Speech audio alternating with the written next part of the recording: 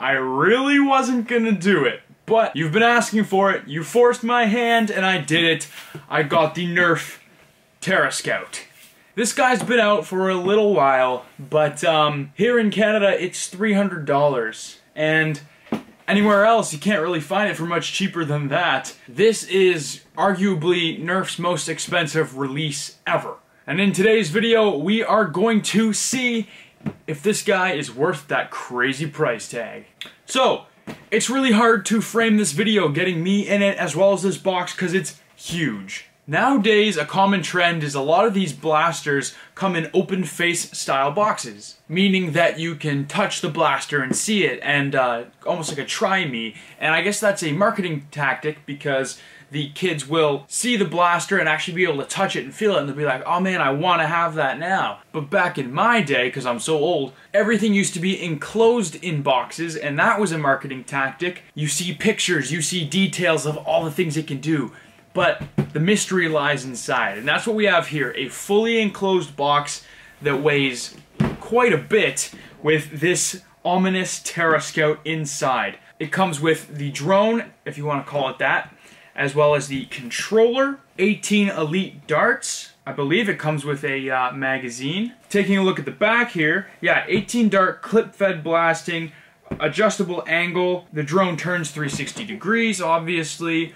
and you can record the battles onto the controller with an SD card. You get to see live video feed out of the camera built into this drone. It's madness. So let's go ahead and dive in here. Before I do though, worth mentioning, the controller takes 4 AA batteries, and the RC actually has a special, I think it's lithium ion or nickel metal hydride.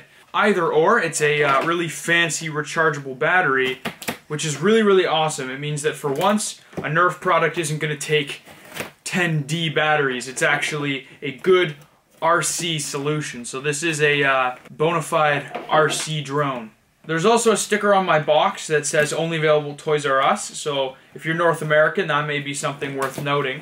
I got mine for a little bit cheaper by pre-ordering it on the website a little while ago. Alright, pulling it out here. Okay, so this is box number 1, and there's more in here. Oh, goodness. Okay, here's the other piece. This is legitimately the most excited I've been for a NERF gun in a very long time. This right here just kind of feels like a rapid strike to me. That is awesome.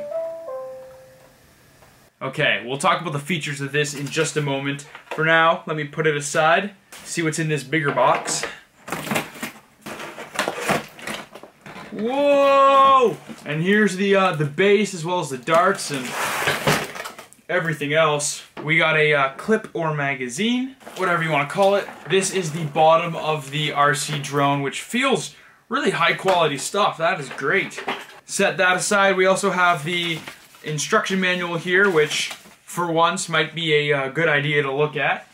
We also have the LCD controller, our 18 darts as promised, and here is our battery and charger. Okay, so this drone is in fact roughly 250 bucks, which is a lot, but when you think about it, a high quality RC drone is expensive. RC tech is fairly expensive, so just to buy an RC drone of this scale without shooting any NERF darts would be relatively expensive. This NERF bit is just a little extra something something. Here's the battery. As you can see, it's actually NERF brand, which is crazy, and I was correct. It is a nickel metal hydride right there, 9.6 volt, 1500 milliamp, and this guy is rechargeable, which is great. Depending on how serious you are, these little guys will fry your battery. You can get smart chargers for these things, typically seen in things like airsoft guns, but basically smart chargers can feel the battery and they know when to stop charging it,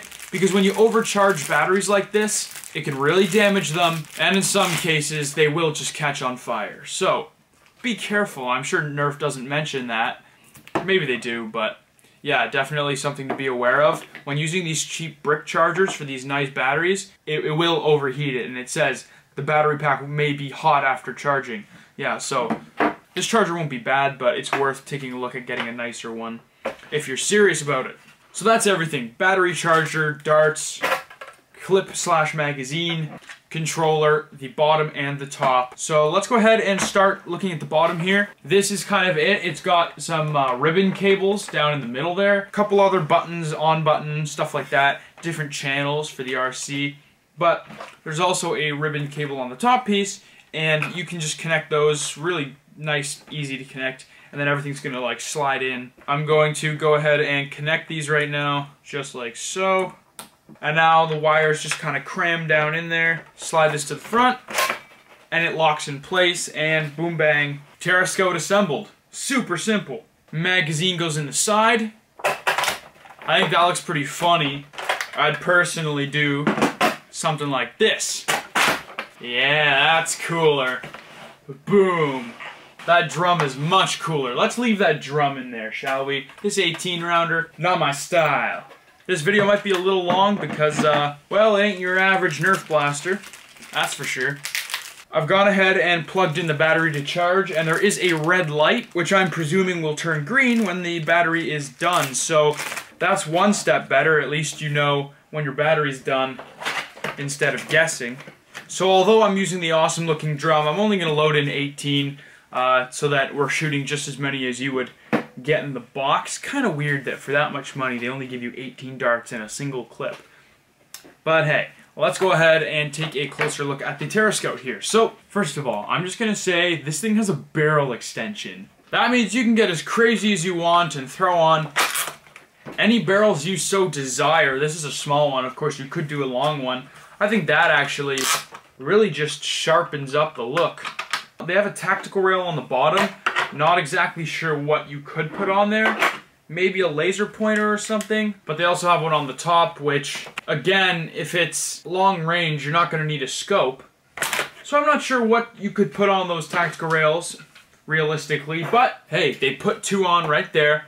Barrel extension, got some sling points. I don't know why you'd be slinging this, but it's all well and good. On the left side of the blaster is where the magazine well is. You just pop the magazine in and take it out. Orange button on the back that you push in, and that will then deploy the mag. I kind of briefly mentioned this, but down here, the orange buttons, one is a power on and off, and the other one's a channel selector, so if you're not getting a good signal from one channel, you can, or if you're using multiple drone battles with your friends, you can do different channels.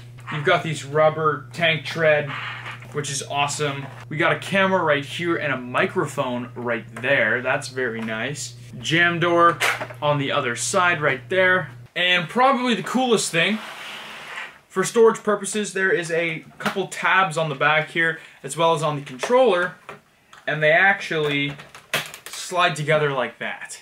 So now the controller's mounted on the back of the TerraScout for storage and stuff, which is quite awesome. Last thing on the drone is that the batteries go in this massive Nerf door in the bottom, and that's about it for the main drone, actually. Looks kind of big, looks kind of complicated, but it's really not. I think more complicated is this controller. So like I mentioned, 4 AA's in the back cavity right there. This little plastic shield actually doubles as a sun visor, as they advertise, so you can see the LCD screen really well, although LCD is supposed to be really good in light. This is a status light, and this will actually trigger the recording of video. Just like on the drone, we have the power button here, as well as the channel selectors. So this stick only goes up and down, and this one only goes left and right. This one will move the machine forwards and back, and this one will spin it side to side. Turning this guy around here, this is your elevation switch. So when you push this up, it's going to raise the angle of your firing, and down will lower it again. And this is your firing trigger. So if you just do this to the controller, it's going to fire 1 dart, and if you hold down, it'll keep shooting. That's about it. Last thing I forgot to mention is that on the top port right here is the spot for the SD card to record the video to. Believe it or not, as far as I can tell, for $250, they did not include an SD card. So you're gonna have to put your own in there. So I'm gonna get the batteries charged up, throw in the SD, batteries in the controller, the whole 9 yards, and we'll go do some firing. Alright guys, we are outside. Apologize if there's any wind noise, but got the remote here. It's on channel 1 as well as the drone. Let's go ahead, we don't need the sunshade today. Now let's turn them on at the same time here. We got a red light on the remote and a green one on the drone here, and it's actually synced up. So check that out. We got the image right there, pulled up on the screen. It looks pretty good actually. Can't wait to throw it in the computer and I'll give you guys a side-by-side comparison. But let's go ahead, everything's paired up and we can kind of play around with it a little. Alright, so let's hit record. It is now blinking red and there's a little record thing, which means it's recording. Alright, first things first, let's go ahead and see if this thing can drive down that little rail there, down the deck. Oh yeah, it's fine. I didn't fully charge the drone, I'm gonna be honest. I was just excited to play with it, so I took off right away. I'm pretty sure this is full speed. I don't know how it could be any better. And I used it a little bit inside because that's obvious. It performs really well inside. Just cruise it around here. All right, I could play around with this thing for a long time, but let's go ahead and do some other tests, like going up these rocks. Whoa! Almost wheelied. As you can see, that 360 action, the 360s on this thing are awesome. Whoa! So crazy. Oh, that's a tree. Alright guys, we still got, we got a mission on our hands. We got the angle going, we can angle this guy. It's actually pretty loud when it does that. Alright, the camera's lined up in the crosshairs, let's go ahead and go full auto shooting. That's a little high.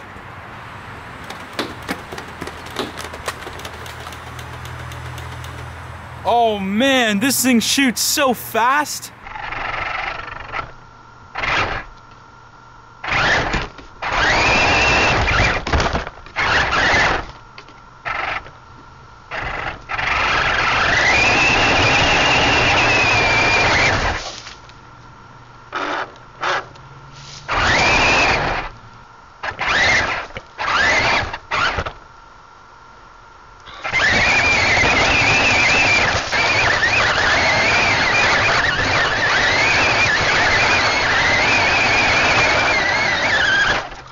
Well everyone, that's it for the TerraScout. Normally, you know, when I review, I kind of tell you the pros, the cons, the reasons you might be interested, but I'm not going to necessarily say you should buy this or you shouldn't buy this because it's your money and your decision. But at the end of the day, Christmas is coming up, alright?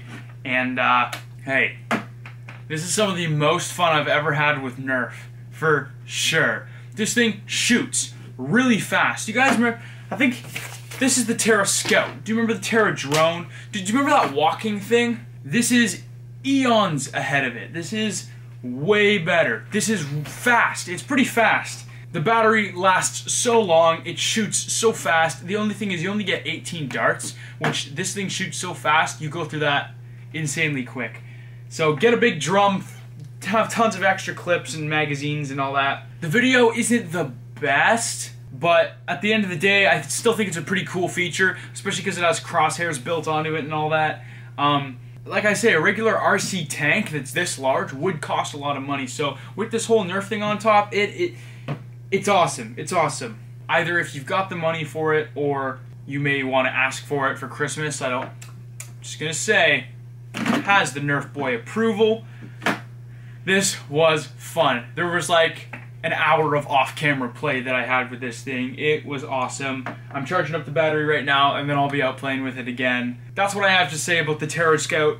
I hope you guys enjoyed this video, and if you are new to the channel and you're just swinging on by, I make all sorts of Nerf videos, from Nerf Wars to reviews like these and much more. So be sure to subscribe because I have new videos every single Saturday. As far as this one goes, that's it for now. So I hope you guys enjoyed, and as always, this was NerfBoyProductions, signing off.